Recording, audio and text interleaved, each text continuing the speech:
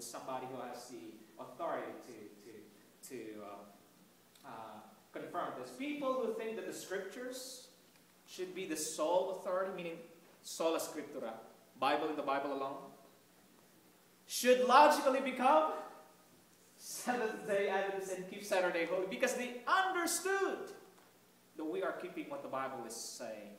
You know, if you try to read the Bible from the Gospel, New Testament, you go back to the Old Testament as well, I would like to respectfully say and just humbly say that you cannot find any single reference to Sunday being the blessed, rested, or sanctified, or a day of worship. No biblical reference, no biblical record. And I humbly submit myself for questioning. If there you can find something that commands us to follow this certain day, the first day of the week, it's always the seventh day that God is saying.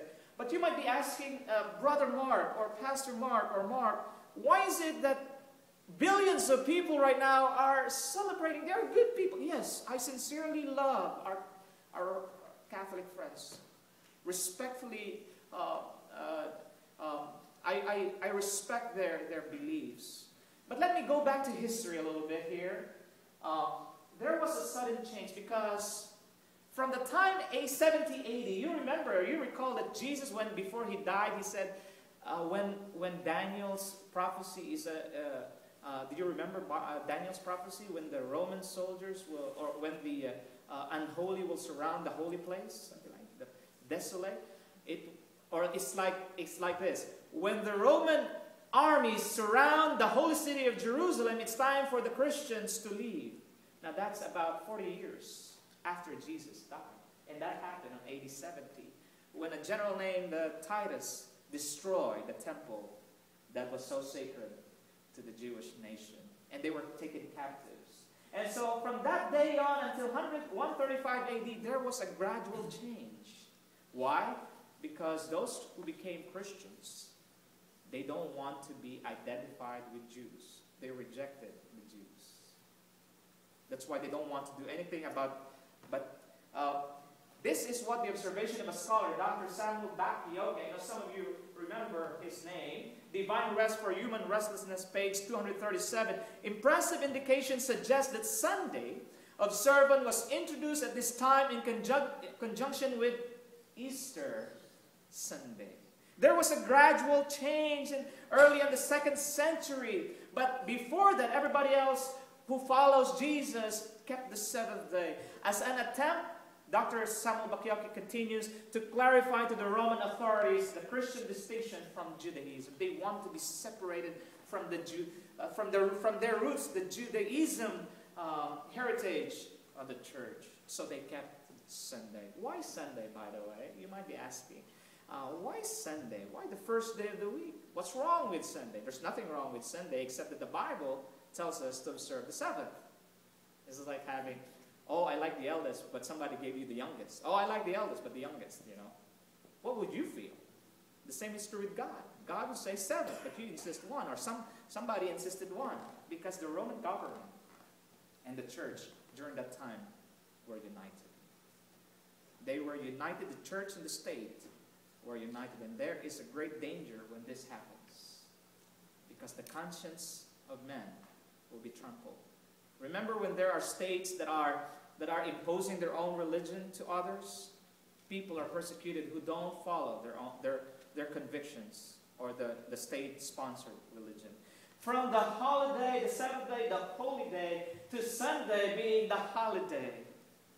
The first civil Sunday law was passed on March 7, 321, Anno Domini, or during the time after the time of Christ, by the great Constantine, emperor of the Roman Empire. And after 4 years, this was recorded Historia Ecclesiastica, Council of Laodicea, page 739, in the year 325. Sylvester, the Bishop of Rome, the greatest bishop who ever lived in that era, Sylvester, Bishop of Rome, changed the title of the first day, calling it the Lord's Day. Christians shall not Judaize, or I should say, keep Saturday or Sabbath, and be idle on Saturday, but shall work on that day. There was a gradual change by the Roman Empire together with the church, and work was instituted. Do no work on that day. If, however, they are found Judaizing, there was a great penalty when you rest on Saturday during that time. And so this great Pope administered the first day or Sunday as the Lord's Day. The Christian Sabbath, page 16, the Bible, this book says, the Catholic Church for over 1,000 years before the existence of a Protestant, by virtue of her divine mission, changed the day from Saturday to Sunday. The Convert's Catechism, it was asking, if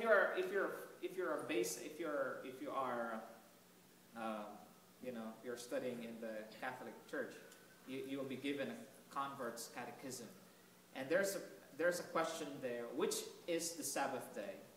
Saturday is the Sabbath day. That's according to them. Why do we observe Sunday instead of Sabbath? Because the Catholic Church transferred the solemnity from Saturday to Sunday. They admitted that they have changed. They had the power to change. Perhaps the boldest thing, the most revolutionary change the church ever did happened in the first century.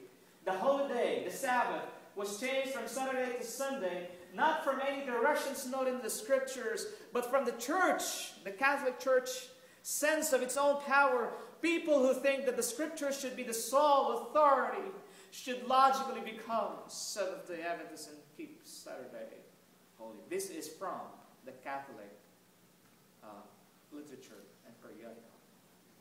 1 John 5:3, for this is love, the love of God, that we keep His commandments.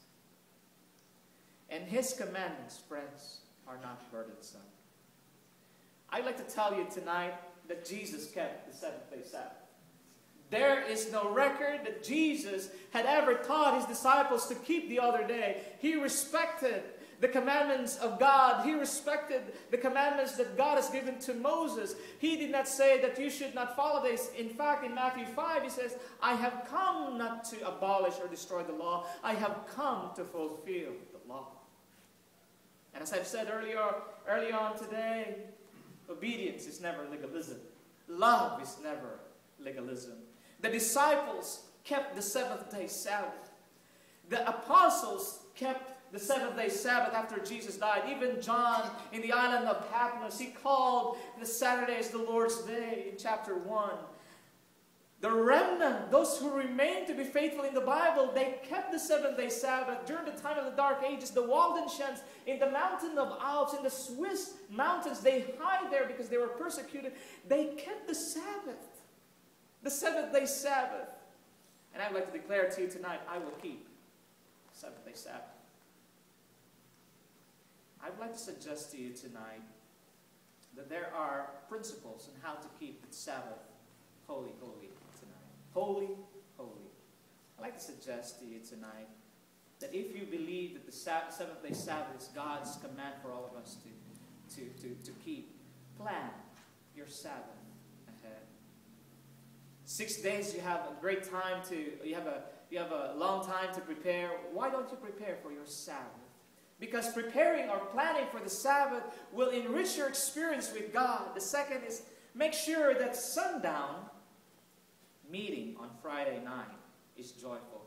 Leviticus chapter 23, verse 32, we observe the Sabbath. We reckon the Sabbath from even to even, or from sunset to sunset. We don't reckon time we don't reckon time to observe the Sabbath from midnight to midnight. We reckon time from sunset to sunset. Sunset Friday and sunset Saturday is the Sabbath, the 24-hour day of rest, day of worship, day of blessings, and day of sanctification. Make sure that when you observe the Sabbath on Friday, it is a joyful meeting, meaning to say you are calling your friends to delight on the Sabbath. You're preparing your best meal. You're preparing your candlesticks. In the Jewish homes that I have observed, the Sabbath for them is a very joyful experience. And they would sing praises, and they would just singing hallelujah for their being chosen as a great nation of God from the time of Abraham. Make sure the sundown meeting is joyful, because that will set the tone for your Sabbath. Get a good rest on Friday night. Dearly beloved, for those of you who have been keeping the Sabbath, praise the Lord, you have been keeping the biblical commands of Jesus, which is not legalism, but it is obedience to God, because you have a relationship with God. Get a good rest on Friday night. Don't be too tired on Friday night. And then number 4, keep in high spirit when you are fellowshipping in the church. You don't want to come here and just you are so distraught or despondent or discouraged. Keep in high spirit in church when you come to worship your God. And number 5, get involved in ministries or work of compassion or mercy, like you would like to volunteer for the ministry for the kids, for the children's ministry.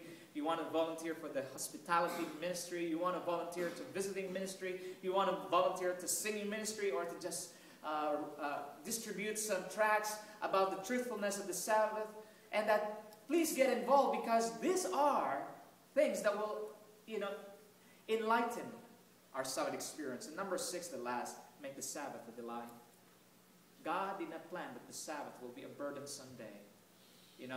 I know of some of those who are keeping the 7th-day Sabbath there. They are just so eager that sunset will come so that they can enjoy Sunday. Let's make Sabbath a delight, fellowshipping with one another, reading God's Word, prioritizing God, seeking God first in our lives, and obeying His command for us to make the Sabbath a delight, a joy of the Lord, because we praise God that we are created. We praise God that He has made us. And so tonight, I would like to tell you from John 14:15, if you love Jesus, we cannot keep the commandments. Somebody said, there's no way you can keep the commandments. Yes, there is. It's the way of Jesus. If you love Jesus, you will keep His commandments, and it will not be burdensome.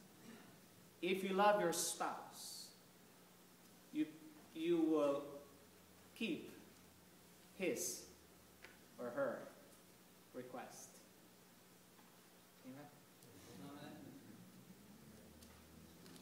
Marriage is commitment created by God on the time just before the Sabbath. And the Sabbath is our commitment to God, because we have a relationship, a saving relationship with Jesus. Friends, the Sabbath is God's window of hope for us tonight. If you have not started keeping the Sabbath, I'd like to make this appeal to you tonight. If you want to inquire more why this is a biblical command, you're welcome to ask questions tonight after the service. You can ask me or whoever you would like to ask about the Sabbath, this subject. And if you are convicted tonight by the Word of God that indeed the 7th-day Sabbath is from the Word of God, that the Sabbath, the 7th-day Sabbath is integral to God's creatorship. When people are believing, when people are beginning to believe that they came from a different source, many evils had come to this world, but when they believe that they come from the hands of God, good things happen in their lives. Blessings, sanctification, and eventually glorification. If you love Jesus, you will keep His commandments. If you love Jesus, you will give your heart to Him and say, I would like to keep the Sabbath. Now I understand a little bit. I will understand when the Holy Spirit will speak to me. I would like to keep the Sabbath right now.